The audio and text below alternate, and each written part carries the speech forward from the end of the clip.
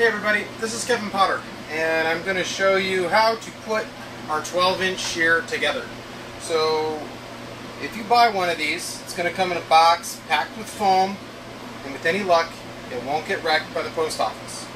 This part here weighs about 45 pounds, and it comes in two boxes. One box has this, the main body of the shear. Your other box has this, has the table, the blade guard, and the handle. So in this video I'm going to show you how to put it together. So what you do, first thing, I would put the handle on.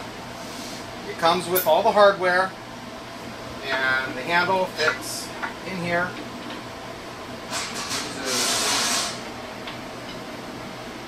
3 bolts. Goes together real easy. Washers.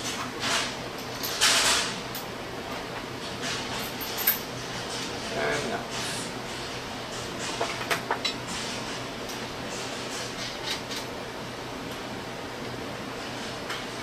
So the next step that you're going to do is you're going to put this table on. There's 2 countersunk Allen head bolts. They're going to go in here. Well, they're going to go in here. Goes like that. It sets on there. And it fits right up against the blade here. You'll see that it fits perfectly. Put the washers and the nuts on.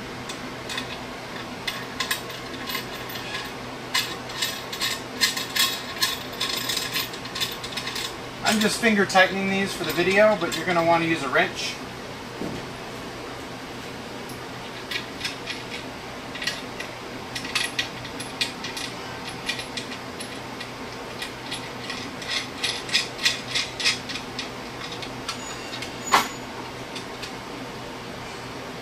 There you go.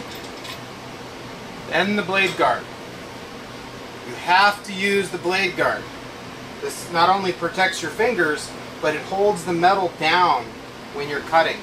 That way it doesn't bend over. And there's 2 knobs. Just screw down.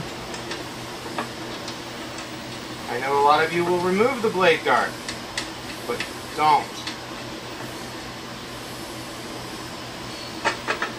So then, you're ready to cut. So we'll lift the blade guard up a little bit, slide the piece in. I'm going to take a real light cut, just to see.